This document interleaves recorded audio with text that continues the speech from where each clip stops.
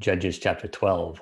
Then the men of Ephraim gathered together, crossed over to Zaphon, and said to Jephthah, "Why did you cross over to fight against the people of Ammon, and did not call us to go with you? We will burn your house down on you with fire." And Jephthah said to them, "My people and I were in a great struggle with the people of Ammon, and when I called to you, you did not deliver me out of their hands. So, when I saw that you would not deliver me, I took my life in my hands and crossed over against the people of Ammon, and the Lord delivered them into my hand. Why then have you come to me this day to fight against me?" Now Jephthah gathered together all the men of Gilead and fought against Ephraim, and the men of Gilead defeated Ephraim, because they said, "You Gileadites are fugitives of Ephraim among the Ephraimites and the Manassites." The Gileadites seized the ford of the Jordan before the Ephraimites arrived, and when any Ephraimite who had escaped said, "Let me cross over," the men of Gilead would say to him, "Are you an Ephraimite?"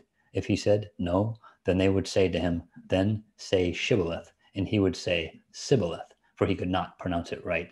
Then they would take him and kill him at the fords of the Jordan. There fell at that time 42,000 Ephraimites. And Jephthah judged Israel 6 years. Then Jephthah the Gileadite died and was buried among the cities of Gilead.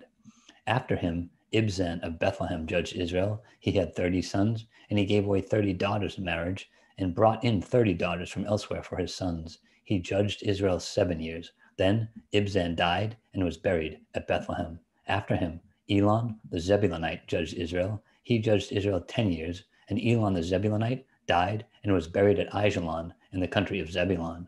After him, Abdon the son of Hillel the Parathonite judged Israel. He had 40 sons and 30 grandsons who rode on 70 young donkeys. He judged Israel 8 years. Then Abdon the son of Hillel the Parathonite died and was buried in Pirathon in the land of Ephraim in the mountains of the Amalekites.